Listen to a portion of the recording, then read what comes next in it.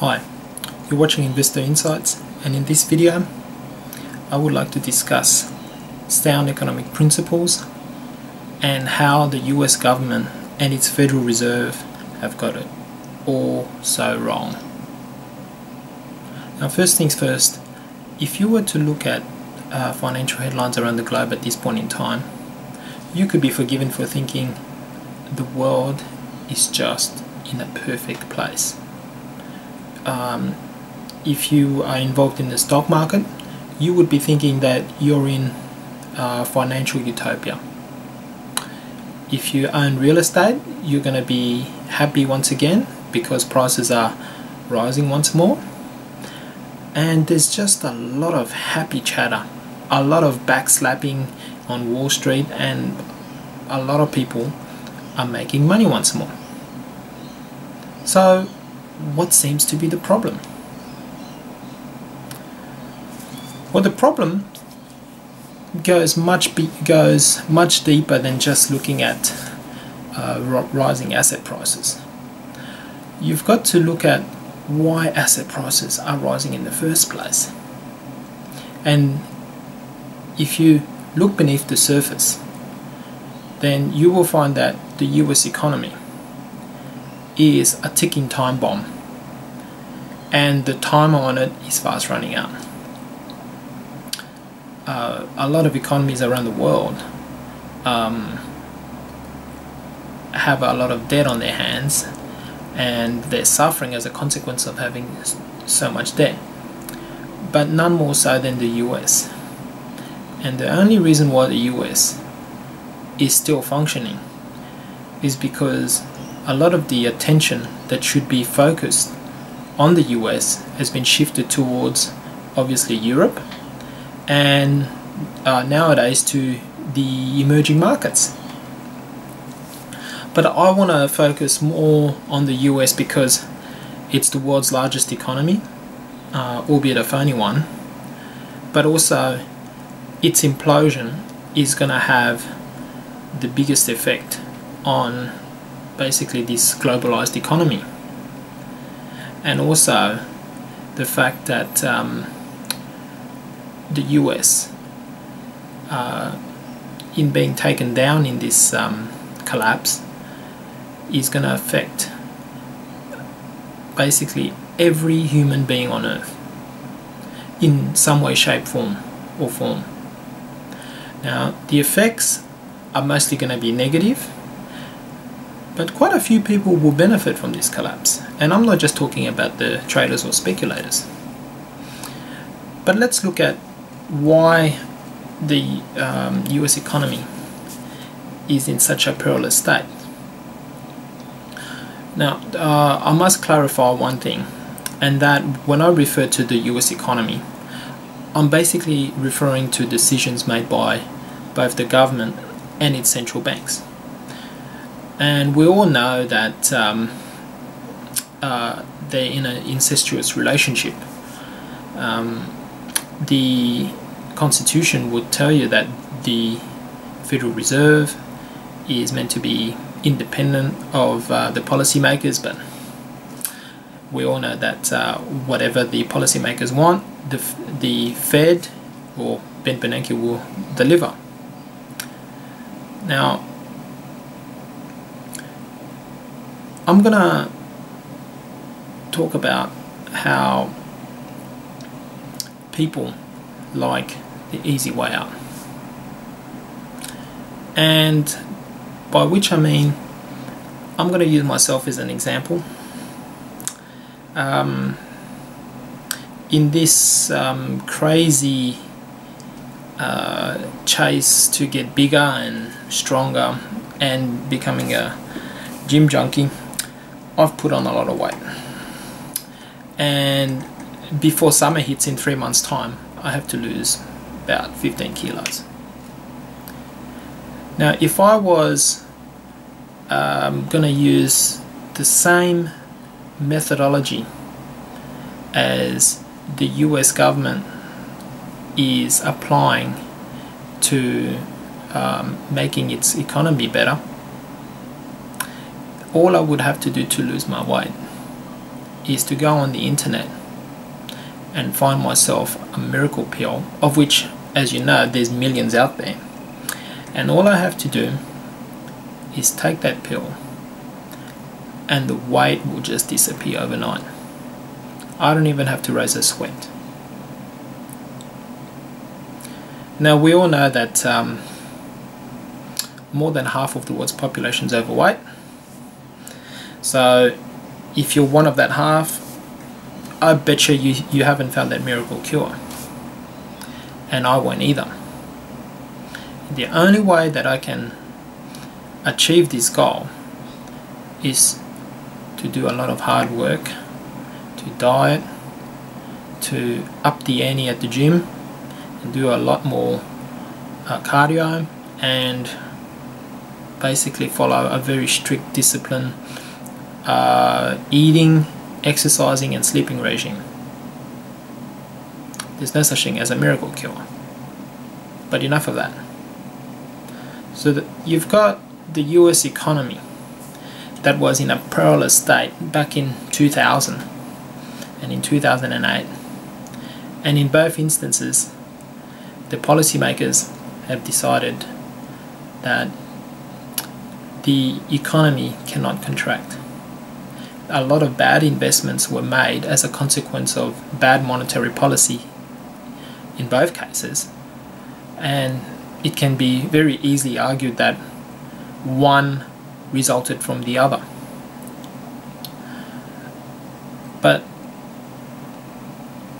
nobody wanted to do the hard work. Nobody wanted to experience the hardships of a contraction. The government did not want a lot of people to go under, so there was a lot of bailouts in 2008, and subsequently the economy has never had a chance to flush out all of its excesses, and all of these bad investments are still in the system, and they're never going to get flushed out as long as the policymakers and Federal Reserve do not understand the concepts of what these excesses are in the first place. Now let me get back to the cause of all this debacle. You've had a lot of loose monetary policy in the 90s by under Clinton and Greenspan. Now all this cheap money fueled a stock market bubble, more so in the Nasdaq and these dot-coms and technology companies. And these bad investments, what we call malinvestments or excesses, use up a lot of money that should have gone into more productive ventures.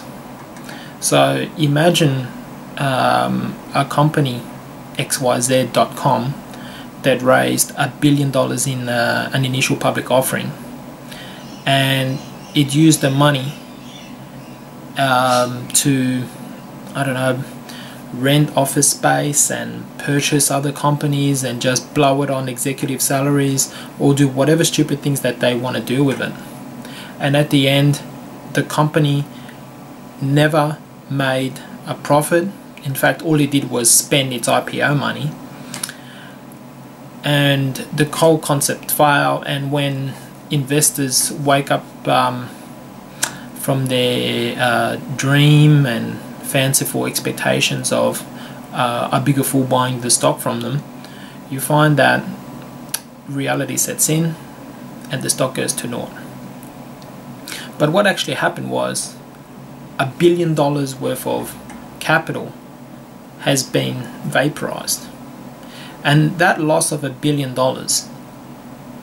in the real economy should be major. And $1 billion goes a long way towards building factories, tooling up current factories. It could be used to buy productive land or develop unproductive land. And $1 billion goes a long way. But instead, that $1 billion has been flushed down the toilet. And if you understand what money actually is and how money must be in a limited but yet defined supply, the loss of that billion or whatever capital that has gone down the toilet should mean that the overall size of the economy has shrunk by $1 billion. And that's just one company. You multiply that by hundreds and whatever, dozens or hundreds of thousands of bad companies, and you should have been facing a huge contraction. I mean, the Nasdaq went from 1,000 to 5,000 in 2 years, and it dropped back down to below 1,000 within the next year. You cannot have such a huge loss of money within an economy and not suffer the consequences. Now, the consequences should be, first of all, high unemployment, because a loss of so much money within an economy means that well, there isn't enough money to go around and to hire people to work in jobs within companies that should never have been formed in the first place. I know that's quite a mouthful. And also, you've got a lot of wasted capital on things that were totally unproductive, or money was just wasted. It must have been spent on, you know, fancy cars, fancy luxury parties in fanciful hotels, whatever it is. Speak to the executives of Enron, they'll tell you all about it. But a lot of these ventures were totally phony, and it just took a whole bunch of lemmings to bid the price up and to speculate, and things imploded. And a lot of people blame the free market for this. A lot of people blame greed and the human fear of failure. When somebody sees somebody else make money, then they have to make money as well, so they jump on the same bandwagon and things get pushed up. What a lot of people don't think about is where the money came from. And the money came from cheap interest rates, very loose monetary policy via the Federal Reserve. So if everything was left up to the free market with no central bank intervention, you would not have this bubble, because the free market would have weeded out these companies in the first place. These companies would have never even seen an IPO, and a lot of capital would have been saved. A lot of money would not have been just wiped off the face of this earth. And so when Bush won the presidency in 2000, you can say that he inherited the stock market bubble from Bill Clinton and Greenspan. And Bush could have done the right thing, but no incoming president who wants to be re-elected is going to want to do the right thing. He wants to see nominal GDP figures increase. He wants to see stock markets at new highs. They know that if they can provide a magic pill, a magic cure for the contraction that was happening and was about to get worse, they would not get re-elected. So what he did with the cooperation of Greenspan was they just lowered rates even more. Bin Laden didn't help, and the problem was compounded in 2001, obviously. So this led to the Fed lowering rates to 1%, and they held it there for 2 years. Now, fueled also with bad regulatory policies and very loose lending standards, all this free and cheap money, or I shouldn't say free, all this cheap money then funneled its way into the housing market.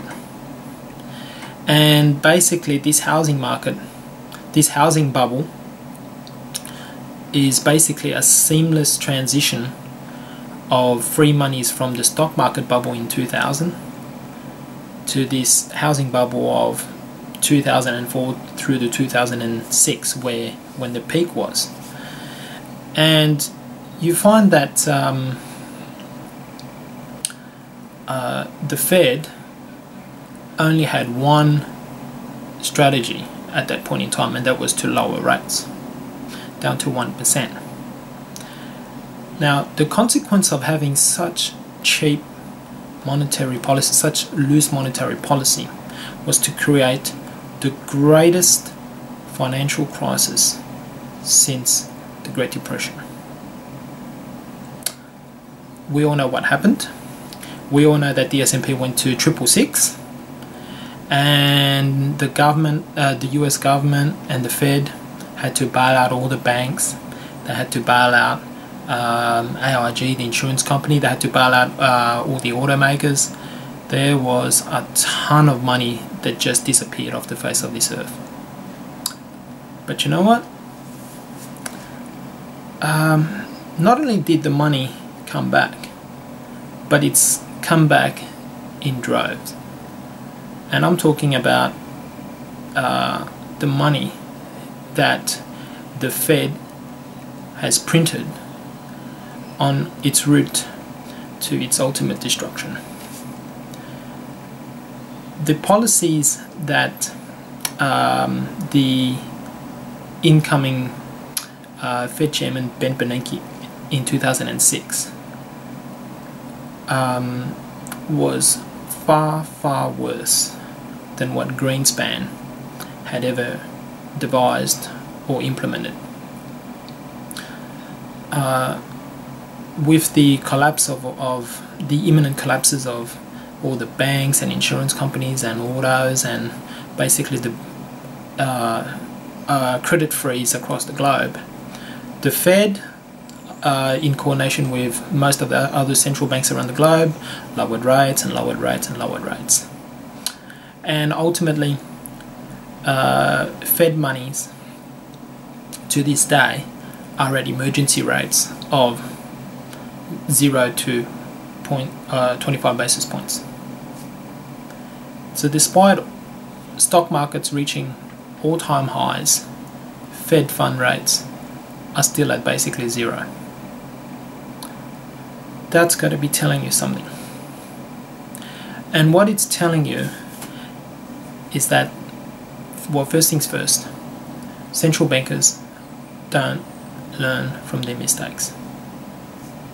I mean, you've got a bubble that occurred from loose monetary policy in the 90s, and that bubble imploded, that being tech wreck.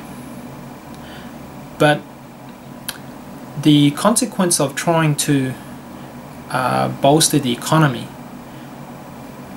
even worse monetary policy is applied, and subsequently an even bigger bubble got blown up, that being real estate. Now that that's blown up, what does the Fed do? What are the policymakers doing? Well, they haven't learned that big budget deficits are a no-go. They haven't learned that loose monetary policy are a no-go, because all that does is inflate or reflate or inflate old and new bubbles. So the government right now is trying to reflate the housing bubble by basically buying up all the mortgages that they are. And they're trying to, well, not trying to, they have succeeded in inflating the biggest bubble of them all, and that is a bond bubble, or a sovereign treasury bubble. Ultimately, what's the outcome from this from these bubbles? Well, you've got to look at, first things first, the principles that cause these bubbles in the first place. You've got to understand how this loose monetary policy is causing these bubbles to blow up in the first place. I mean, it's easy to say, oh yeah, it's loose money, but what actually causes all these structural imbalances to occur? Well, I've already spoken about the bad investments that occur when there's a lot of free money flowing around and not too many places to sink them into, so people just make really, really bad decisions. I mean, you've got tech wreck, you've got overpriced homes, but ultimately you've got to look at why money finds its way into those things in the first place. Now, the government and the policymakers have actually got their economic principles all wrong. Their belief in the law of Keynesian economics that spending is good, and if people don't spend anymore, then the policymakers and central bankers have to step in and bolster that spending or encourage that spending, and in fact they should borrow and free up money and spend it themselves. Well, if you were to do that as an individual, you'd be bankrupted in no time. Now, I have used before the example of Joe Blow and Chin Chong, just two blokes. They're on the same income, one bloke's. Joe spends everything he has. He doesn't care about the future. He doesn't save. He borrows money, and then he goes out of work, and he just borrows just to consume. And he's got to a stage where he's so unproductive that he borrows more and more just to pay off the interest on what he has borrowed. And all that borrowing goes into basically unproductive consumption.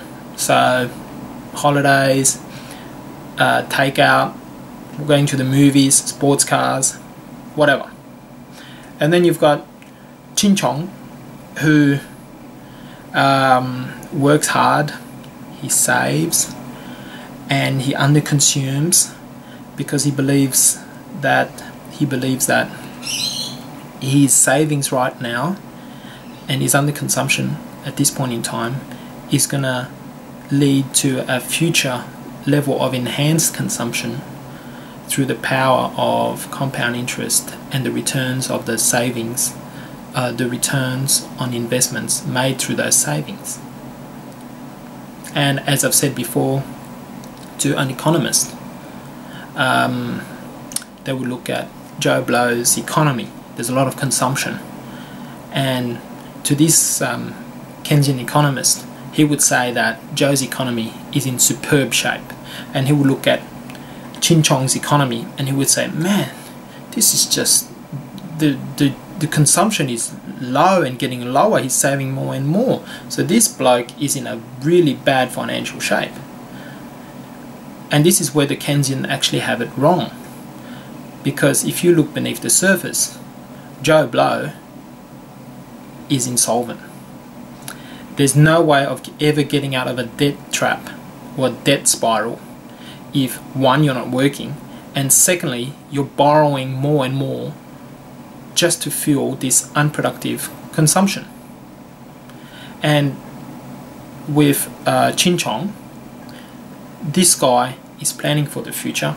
He wants to retire, and he doesn't want to worry about his future consumption because he's taken the necessary steps to provide for that future retirement consumption. Now, if you were to choose who you would rather be, Joe Blow or Chin Chong, it's very obvious who you'd want to be, just in real life. Now, the Keynesians, so you've got the US government and its Federal Reserve, wants to perpetuate a lie that Joe Blow's economy is the sound economy of the two. And as a result of instilling all these lies that they have about inflation and consumption as being the principal driver of an economy, that's all wrong. And I'd like to take it one step further by actually dispelling that myth, by actually talking about saving. And this is where a lot of people have got it wrong. In fact, I can tell you, even you yourself watching this video will not have this concept in your mind at all. Ching Chong, through his savings, is actually fueling up the economy. And this is something that the Keynesians just don't understand. When Chin saves a dollar, where does that dollar go? That dollar goes into a bank, and that bank either invests the money or loans it out to an entrepreneur or a company as their capital base, so that they can make a productive use of that dollar. Now, with the productive use of that dollar, the company or whoever has borrowed it is going to make a product, and that product is going to sell at a profit. That's how the real world works. That's not just fanciful thinking. This is how the free market works. So the company makes a profit, and the profit is reinvested into the company, and the company grows and makes more products, and as a consequence of making more and more products at a more efficacious pace and having better tools, the products become cheaper and cheaper. And when prices become cheaper and cheaper, what does that do? That stimulates demand. Because when you have cheaper prices, it entices the consumer to go out and spend. So this all came from the saved dollar. And the government doesn't want people to save. Because if they save, they believe that that's taking money out of the economy. And that's a total lot of... I don't want to dwell too much on this, but this then leads to another concept that the policymakers are telling a blatant lie about to its people and to everybody around the globe for that matter. And that is that deflation is bad. And that concept, even I have had the unfortunate experience of passing on the mistruths for many years. But deflation is actually a good thing. And when it comes to economic principles, deflation is a reward for hard work and advances in productivity. When you look at the greatest expansion of the US economy, that was in the period 1800s to the 1900s. The US economy grew at about 8% a year for a whole century. That's huge. China couldn't even achieve this if it tried. But enough of that. In its greatest expansion of all time, what did the US experience for that 100 years? What they experienced was deflation, fall in prices. And why did they experience a fall in price? Well, because the free market wants deflation. Prices should be becoming cheaper. And prices become cheaper because as you have more technological progress and more improved factors of production, better tools, more skilled labor, better technology, you have a greater supply of goods and services. So with a greater supply come and you've got a finite number of people, prices fall. That's just how things work. When you have demand high and supply low, prices go up. When you have supply high but demand either stagnant or falling, then prices drop. And in the case of the States, you had such a huge expansion that prices fell for 100 years. And I've been talking to a lot of traders and people who are in my profession, and most of them still don't understand the concept of deflation as being one of great benefit. And you've got to look at Japan, just for argument's sake. Now, we all know, first things first, what inflation is. Now, inflation for the layperson is just a gradual increase in prices of goods and services over time. To the more technical economist, inflation is an increase in the money supply. Now, deflation is the total opposite of what I've just told you. So, deflation is the gradual fall in price, or technically it's a decrease in the money supply. And in Japan, they've been suffering deflation for 25 years. But to me, I don't think that that's suffering at all. I've made videos on this before, so I'm not going to dwell into it. I mean, how much are you suffering when the costs of everything that you need to buy just to live falls in value?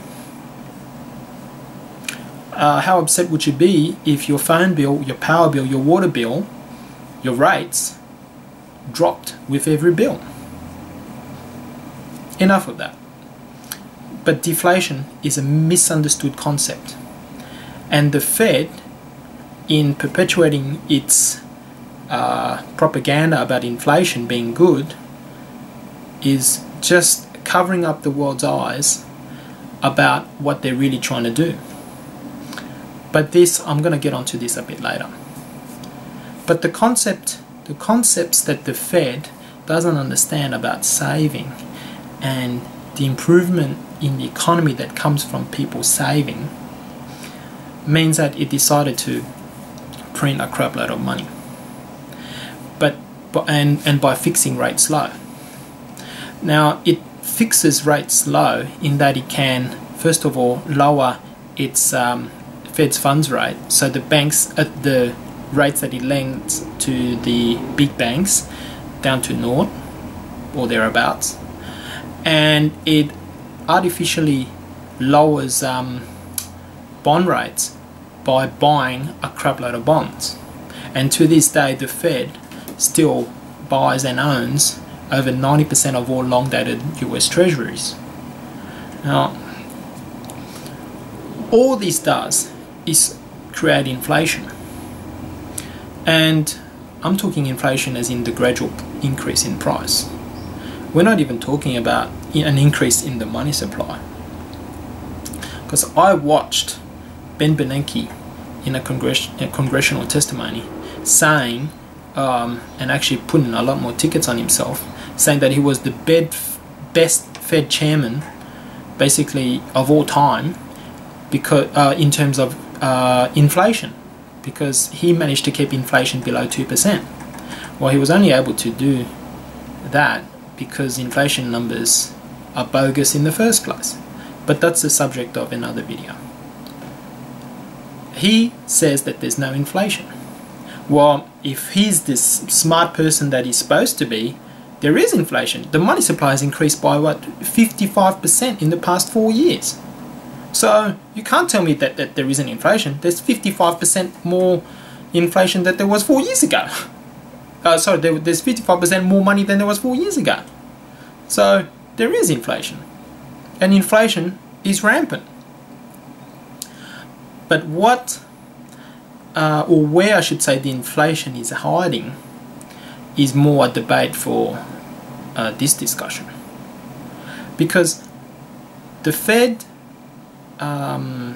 says that there's no inflation because the government statistical officers are doing a really good job of hiding this inflation through hedonics and other sort of subjective withdrawals of items that have gone up in value or whatever, putting more weighting on things that have gone down rather than things that have gone up.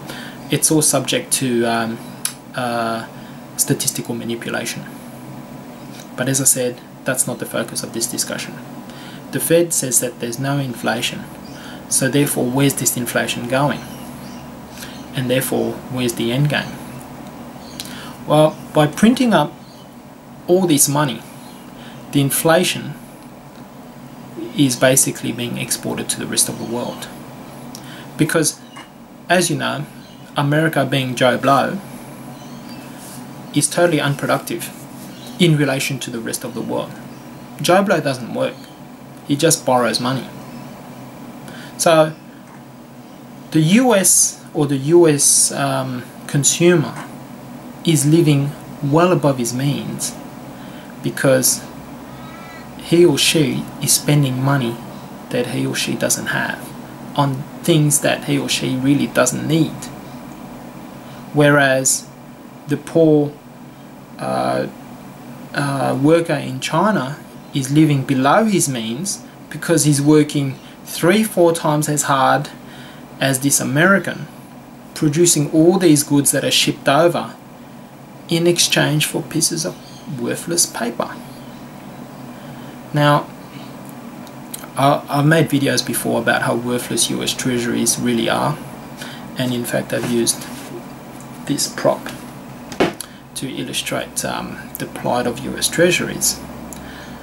But when you think about where the inflation is heading, you've got all these goods and services that are shipped over to the States from China, and in return you've got US denominated pieces of toilet paper being sent across, and so the government is sitting on a mountain of treasuries, about $2 trillion worth.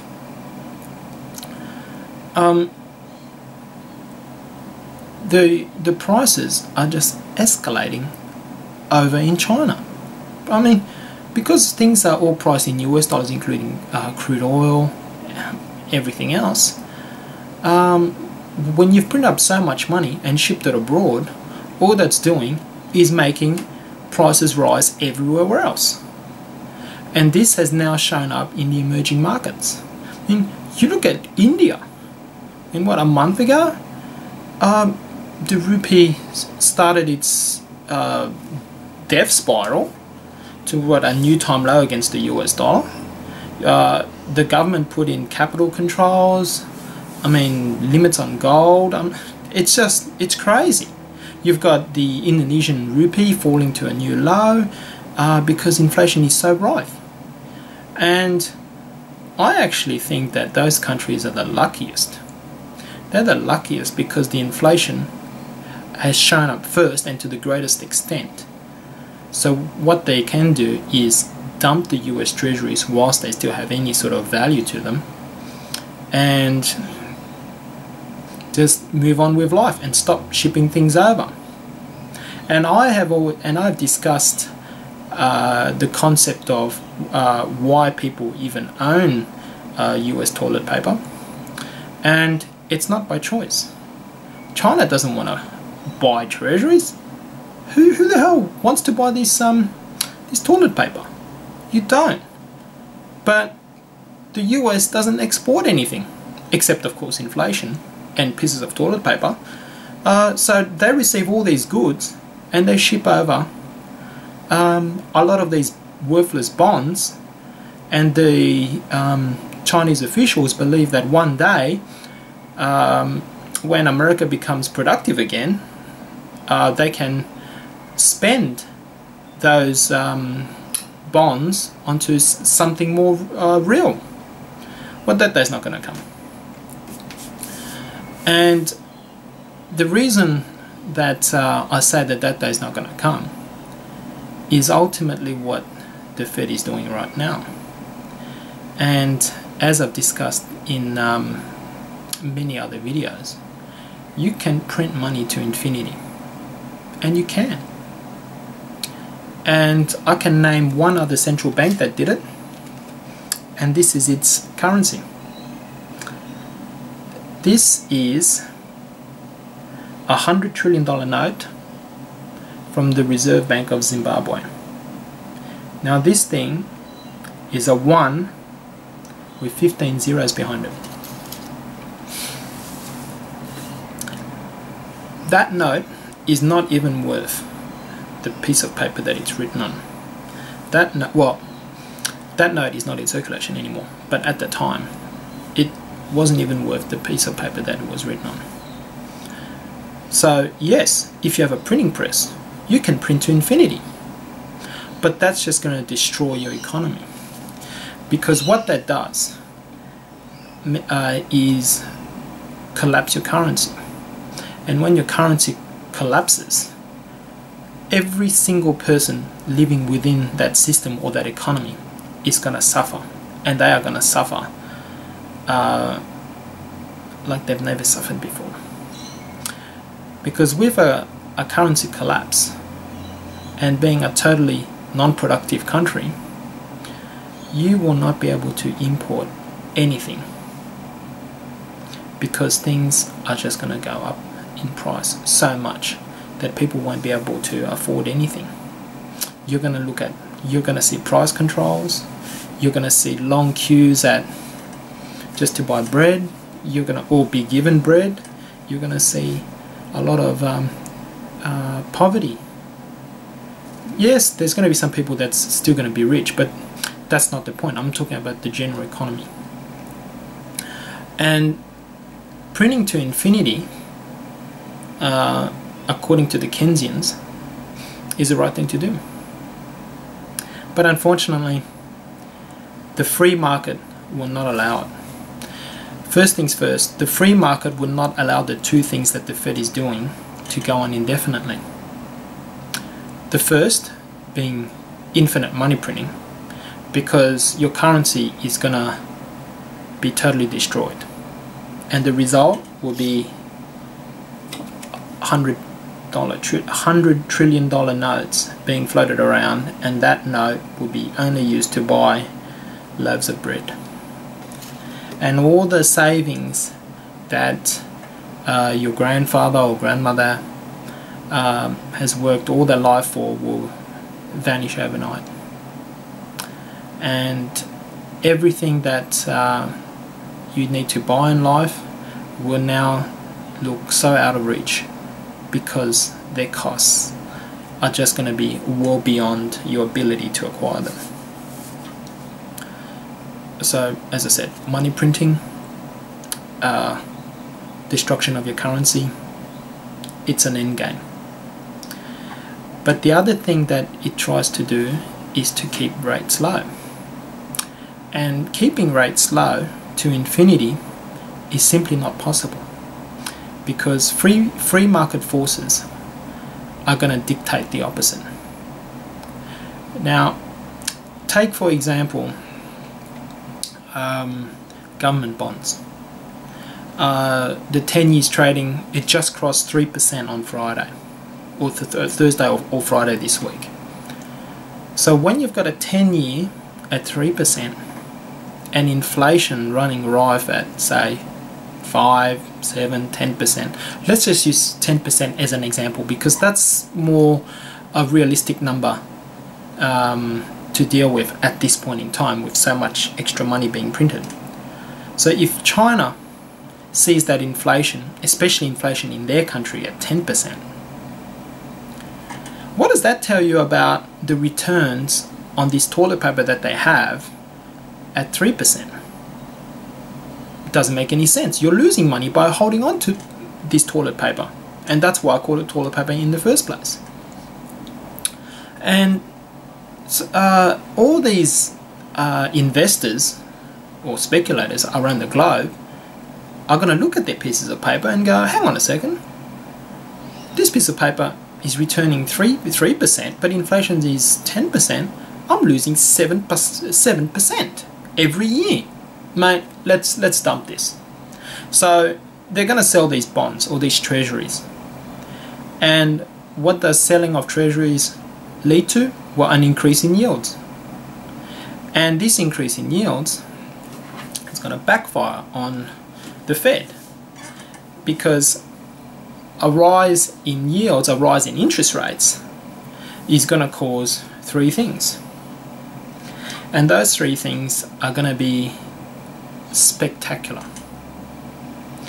Now, the first victim, I shouldn't say victim, the first biggest implosion, the first casualty of rising rates will be the Fed and the US government itself. The US government would default overnight. Interest rate rises of say yields went up to the rate of inflation 10%. I'm just going to use a nice simple number, 10%. If rates went to 10%, rates went to 20% in the 70s. You can't say, in the early 80s. So you can't say that rates can't go to 10%, because the historical norm is actually closer to 10% than it is to 0%. So let's just say market forces will push rates towards 10%. And the result from that, the first casualty, is the US government. It will default instantly in a nanosecond because the interest on their debt will skyrocket. Now the US debt right now, I'm looking at a live debt clock, stands at $16.9 trillion. Just 10% of that $1.6 trillion is almost what the government receives in tax revenues. So is the US government gonna spend every cent that it earns servicing the debt that it owes? I don't think so. What? Service your debt, or pay out your welfare, spend on the public health system, upgrade roads, whatever it needs to spend its money on, or defense, whatever. So you're going to forego all those expenses to pay interest on bonds that are actually held by non-voters. You're going to be booted out of office within a nanosecond. It's just not going to happen. So the US government will be the first to fall in the event of a spike in rates. The second casualty or casualties will be the banks. And if you thought, or if you think that the bank failures or near bank failures of 2008 were spectacular, you wait till you see what these failures are going to look like in the very near future. Because every single large bank in the US will implode. The stocks will go to zero, and they will be sitting on trillions of dollars worth of losses. How may you ask, is this going to happen? It's very, very simple. The banks make most of their money right now, and I mean most as in I should say all their money, on earning money between the Fed funds rate and whatever that they're lending it out on. So they borrow money from the Fed at near 0%, or between 0 and 25, we'll just say 25 basis points. And they use that cheap money to buy up, say, bonds. So they're in fact lending money from the Fed to give to the government for purchasing their bonds, or fueling it into other bonds of some other kind, or into more speculative ventures like, I don't know, more tech companies like Facebook, or idiotic companies like Netflix, who knows. Let's just say the bulk of their money, the bulk of the bank's capital base is in US treasuries. Oh, and mortgage-backed assets. So a lot of money is being channeled into housing, bonds, and somewhat stocks. So what happens when there's a spike in interest rates, and the Fed has to raise rates to, who cares, 5%? Well, government bonds are only yielding 3%. So the cash flow going from 0 to 3%, they're making billions out of that. But what's going to happen when the cash flow goes from 25 basis points to 300 basis points to 500 basis points cost to 300 basis points return. I mean, that's going to instantly turn into a loss overnight. And all the money that they've made will turn into losses.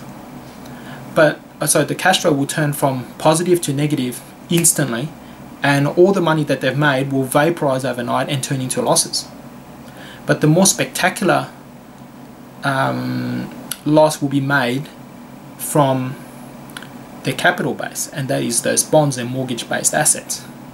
And those bonds are just going to be decimated in value, which is going to cause these banks to fail because they're not going to have enough capital to remain solvent. And one more bit of bad news for the banks at this point in time is not only are they borrowing money from the Fed to buy into these bonds, but they've levered everything up. They've borrowed money on top of that borrowed money to build up even bigger positions in these bonds to increase their return. So this is insane. I mean, leverage can work for you and against you. So the banks are making millions through leverage, but they're going to lose trillions through leverage working against them. So these guys are going to implode because their capital base, they're going to suffer huge losses and the capital bases are going to disappear. And amongst that capital base, being mortgage-backed assets, is where the third implosion is going to happen as a result of rising rates. And that is the housing market. So you've got the government's going to go bankrupt, you've got banks that are going to go bankrupt, and then you've got the housing market which is going to implode. Because right now real estate have only just had a dead cat bounce from its recent lows and are still not going up despite having the cheapest mortgage rates, despite having so much free money coming out of the government and Wall Street to try and finance all these loans once again. The housing market, as soon as rates go up to, if Fed funds rate are at 5%, then mortgage rates will be closer to 8 or 9%. Forget it, the housing market will just disappear overnight. And this time the losses will be permanent. But the biggest effect on the consumer over in the States is the fact that the banks, when they go under this time, obviously the shareholders are going to get wiped out, the bondholders are going to get wiped out, but the toughest pill to swallow will be the depositors. We all know that every cent in every major bank or in every US bank is federally insured. But when you've got a government that is bankrupt and a Fed which by raising rates is tightening, there can be no bailouts. There'll be no bailouts of the financial institutions, including the banks, the insurance companies, whatever's out there. And the deposit insurance will not be there. So the depositors are going to be taken out. So people who have money in a US bank, goodbye money. That's a very serious. And this just comes from the market deciding that rates have to go up. And I've discussed before how rates must go higher, and not only because the market's going to dictate it, but in real life rates are just the price of money. So if you have a lot of demand for money, as in loans, and you've got a very limited supply, i.e. no savings, remember supply and demand? When you've got high demand and no supply, price goes up. The price of money goes up. Interest rate goes up. And the Fed has actually done the total opposite. It's trying to stimulate. This whole theory of Keynesian stimulus means that You want to encourage greater borrowing for consumption, no saving, and that's going to lead to a new economic prosperity. Well, that can't happen. If you use the case of Joe Blow and Ching Chong, man, one guy is destined to die. A really, really poor person at a really young age. And one person's going to go on.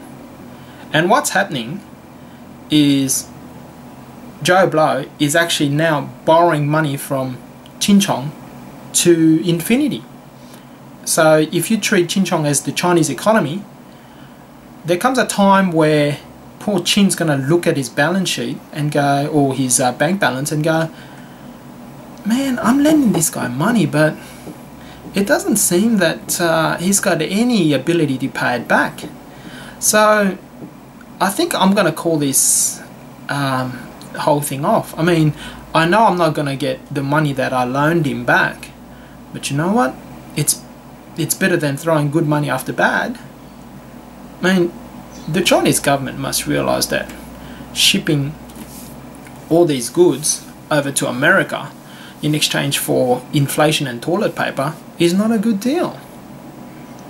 And so it comes down to what I would call the end game for the US, in that it's going to have rising rates, and this will not be dictated by its policymakers or its central bank, because we all know where they're heading, and that's going to print to infinity and hold interest rates at naught to infinity. The free market will always dictate the opposite to happen. And one really good question that I'm asked very often is, Japan's had its rates at naught for 25 years. So why can't the Fed have its rates for 25 years? Well, that's an excellent question, but it's an actual very simple answer. You see, Japanese people have become very, very wary from the crash back in 88, 89. They had a stock market crash and then a housing market crash. And those people have been bitten, and they have now turned into very more aggressive savers than ever. They've felt the pain of losing money, so now they're big savers. Not that they weren't big savers in the first place. I mean, you're talking about a country where people are ashamed of losing their job, and they lose face if they don't repay their debt. So the Japanese citizen are big savers. And despite the government implementing all this loose monetary policy, printing money to infinity, but yet the Japanese economy has been experiencing deflation for a good part of 20 years. Now, I've said already, deflation, decrease in the money supply, it's very easily explained. Whatever money that the government pumps into the system, the citizen saves.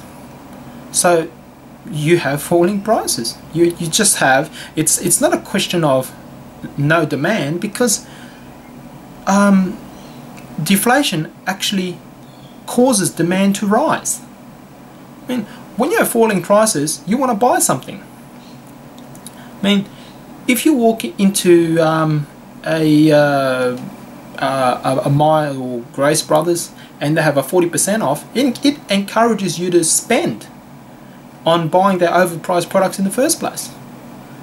Now, if Myers put up a sign that says special sale today, 40% extra, who the hell's going to buy their stuff?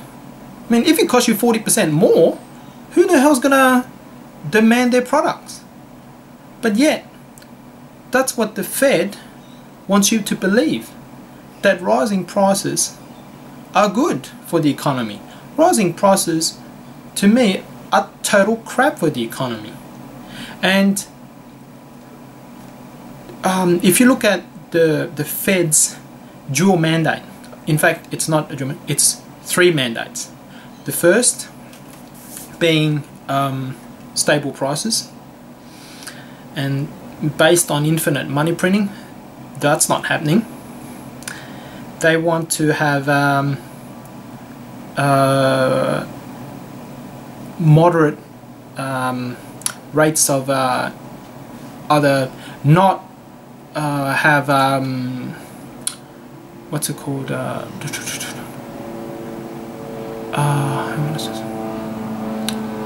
sorry, they have to have stable prices, maximum employment, that's right, and to try and keep interest rates at a steady level for an infinite period of time.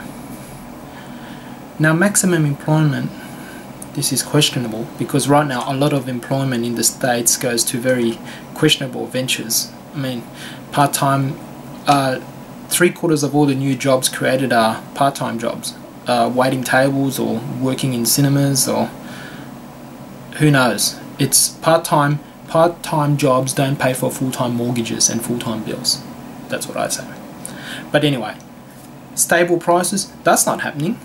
Prices may look like they're stable in the States because the CPI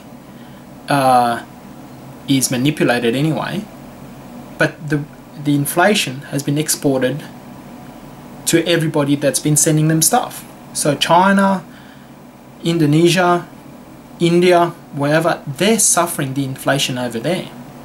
And their policymakers are going to have to take a stand against the US government at some point in time by either dumping all their treasuries, which is going to collapse the market even before the Fed even decides to do anything, or just not ship them anything anymore unless they send them something tangible in return, or they send them gold. Simple as that. In the olden days, when America was a gold standard, and so its currency was backed by gold, you couldn't print to infinity because you needed the gold to back up your currency. Now, you've got all this fiat currency, which is just can be printed to infinity. The end game is just inflation, and the end game is $100 trillion American notes floating around. Now, although this is a Zimbabwean note, thanks to Larry for this, by the way. You can't print to infinity because the free markets won't allow you to. And another point that I'd like to mention is that in Japan, they've had rates for 0%. I've said this for a while back. But their government or their economy, before they started this policy, was in much better shape than the US economy. I mean, the Japanese economy, I've mentioned this before, was based on saving. It's based on high productivity. It manufactures a lot of stuff that it exports overseas in exchange for their imports. And in fact, Japan, if it wasn't for China, Japan would be the world's largest creditor nation. Japan has what, about $1.2 trillion worth of treasuries that they're sitting on. So if they wanted to fund these money printing, they can just sell all this US toilet paper that they have, and they can happily pump that into their economy. So their economy is pretty sound. And until recently, until Fukushima, Japan has always had a trade surplus. So their government can go ahead and do ridiculous things like print money, but it's not going to have such a disastrous effect on their economy as infinite money printing will have on the US economy. Because the US is starting from a base of no savings, totally unproductive economy.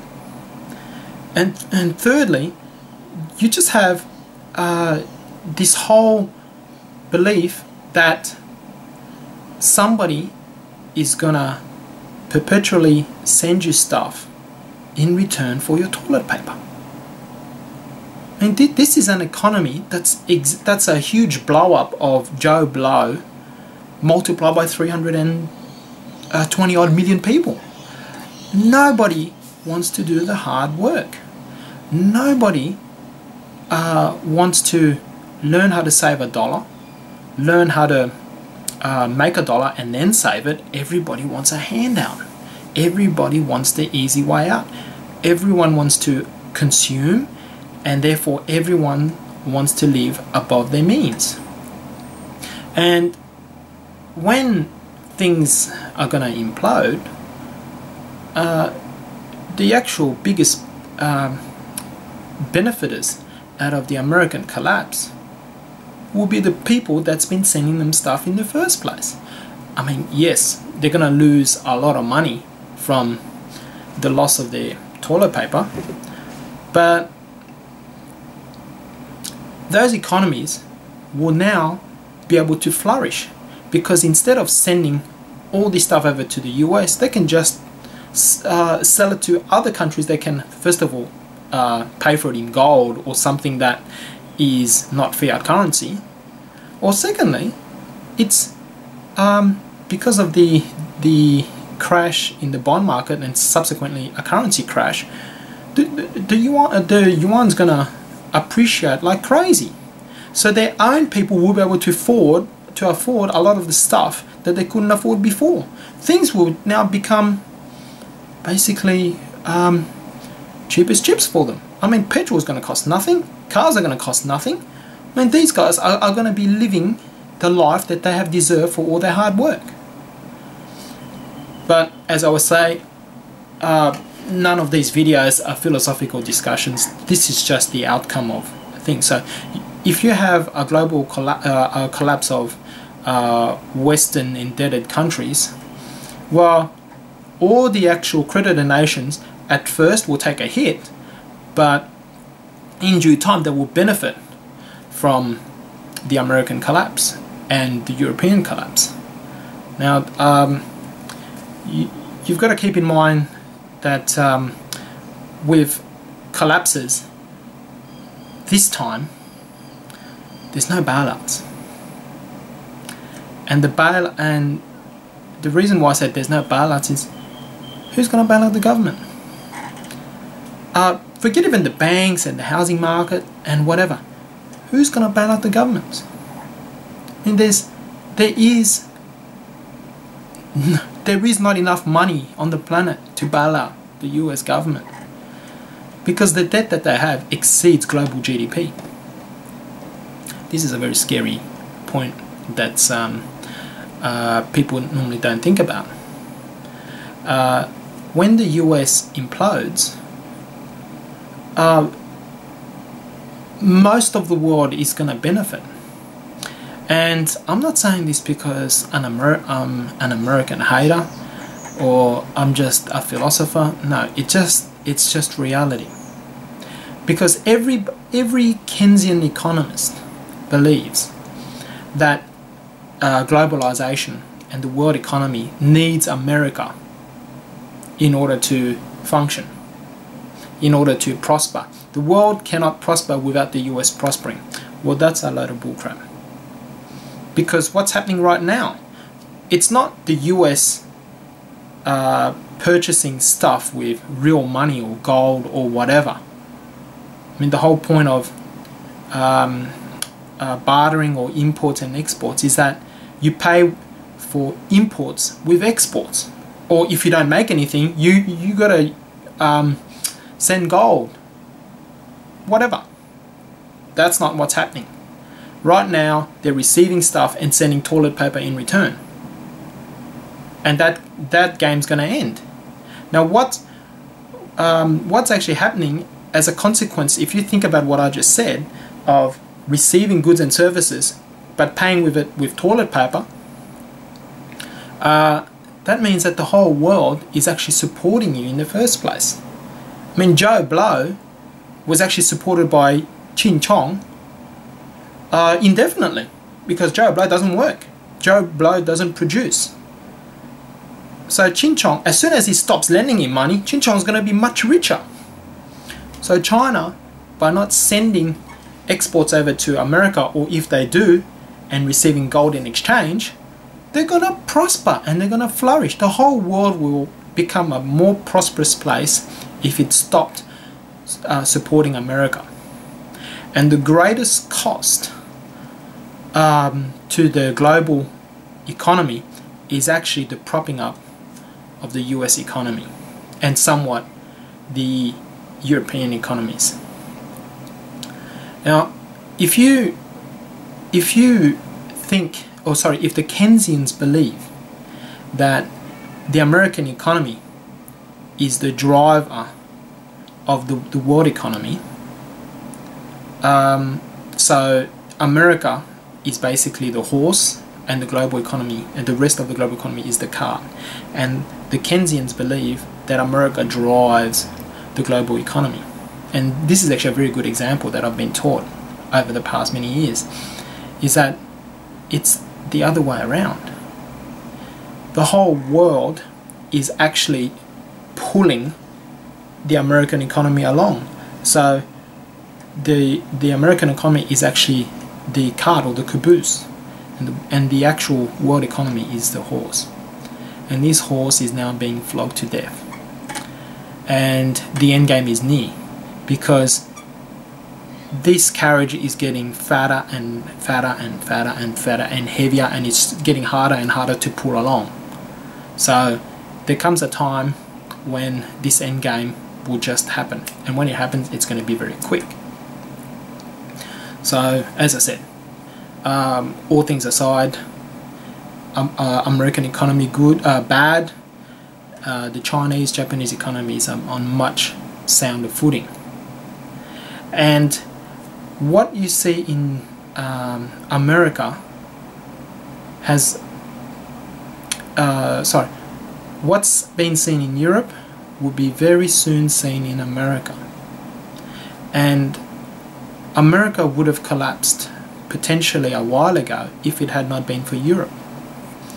And Europe has been deflecting a lot of the attention that should be focused on America over to themselves.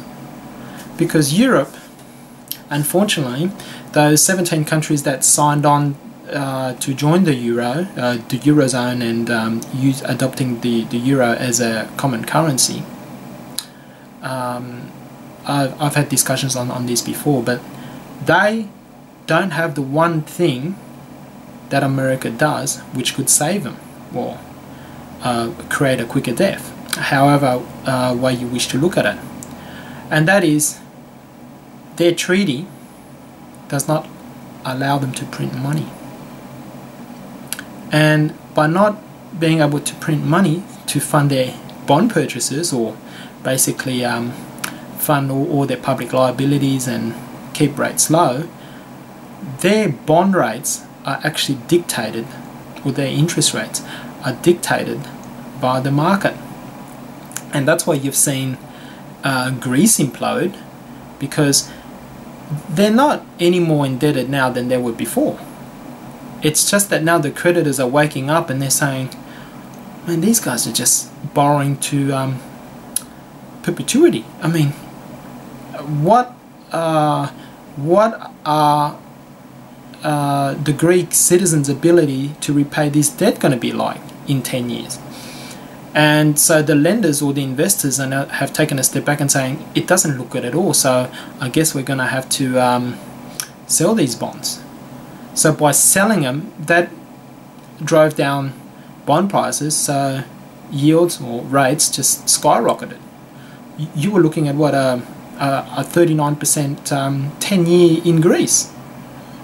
And subsequently, every other peripheral country in Europe suffered the same fate as Greece. I mean, bond yields reached multi-year highs in Spain, in Italy, and so the governments were almost bankrupt because they just couldn't afford to service their debt. So you just can't see that happen in the States because they have a printing press, and their printing press, according to Bernanke and the Keynesian economists, are their salvation. But as I've mentioned before,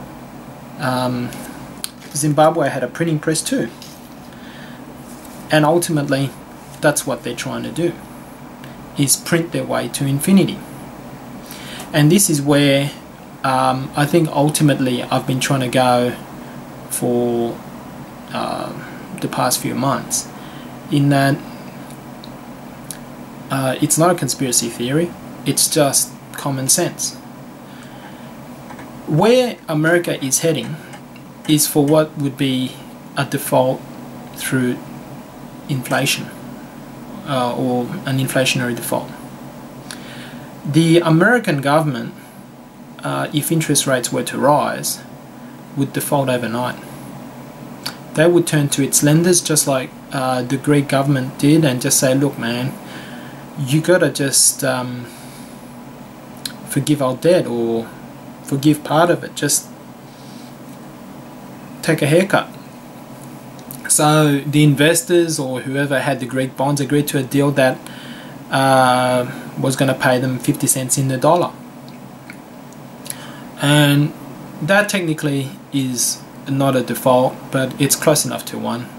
When you have to admit defeat and have to take a haircut, it beats not getting anything back at all.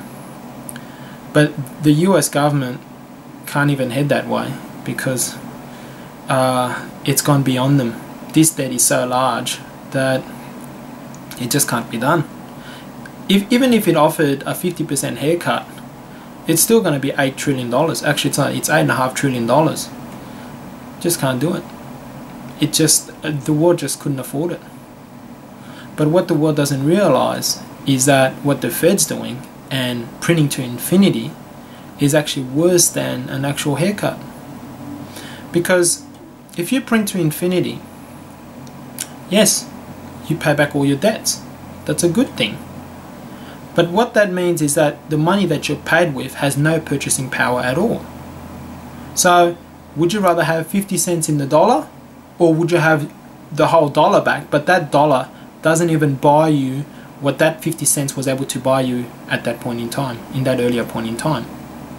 And me personally, I wouldn't like to get involved, but if I had to, I'd rather take 50% off than having 99% of the purchasing power gone away. I mean, this is just a disaster. And it doesn't matter from what walk of life you come from. It doesn't matter if you're an elderly pensioner with a lot of savings that's going to be totally wiped out. It doesn't matter if you're I shouldn't say Joe Blow, but just the average worker out there. You're going to lose your job because nobody's going to be able to afford anything. Demand's just going to diminish overnight.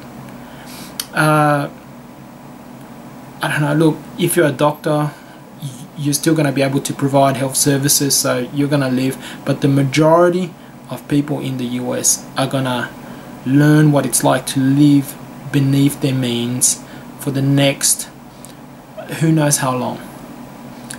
It could be years, it could be decades. But the one thing that a lot of people forget or don't seem to understand is that the bigger the boom, the bigger the bust. You've had tech wreck, which was a big boom, and it was a bust that was meant to happen, which they didn't allow. That subsequently led to an even bigger boom in the housing market, and when that busted, it became the global financial crisis. And now, thanks to the Fed, you've got the biggest boom of all time. This boom involves real estate, stock market, and bonds.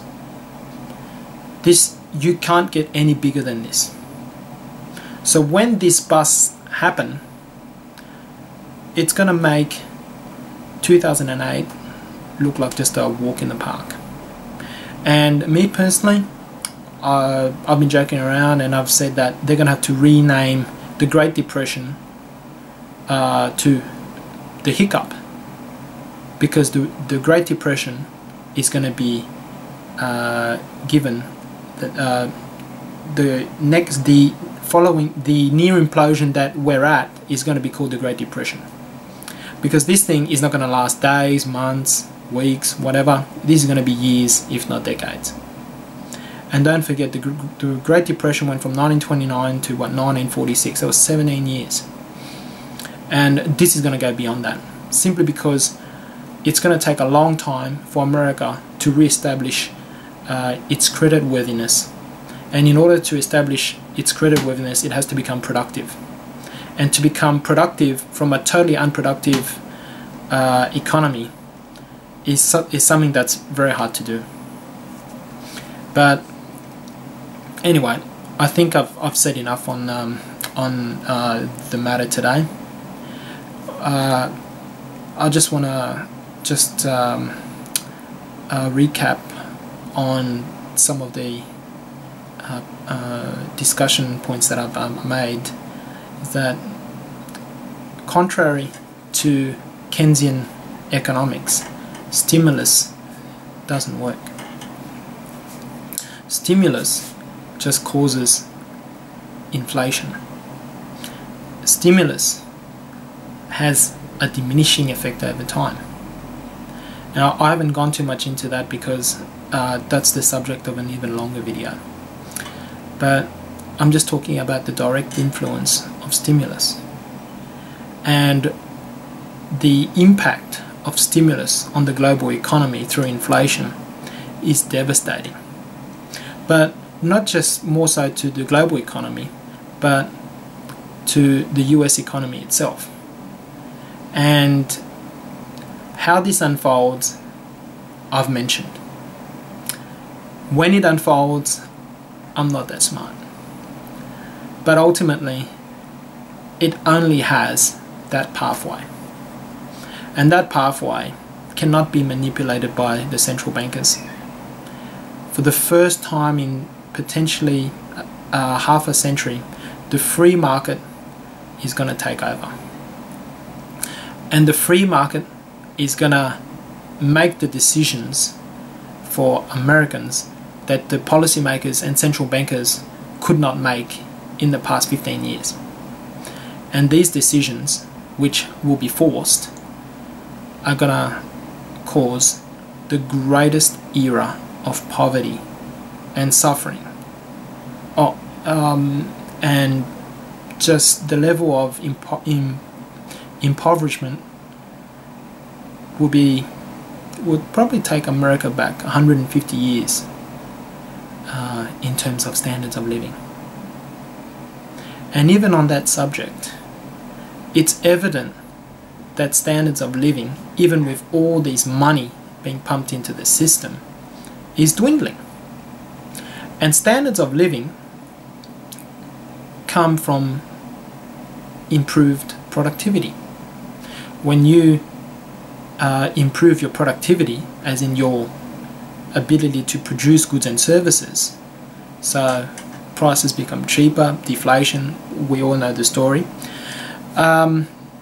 Through improved productivity, you grow as an economy because you're able to supply more and more goods.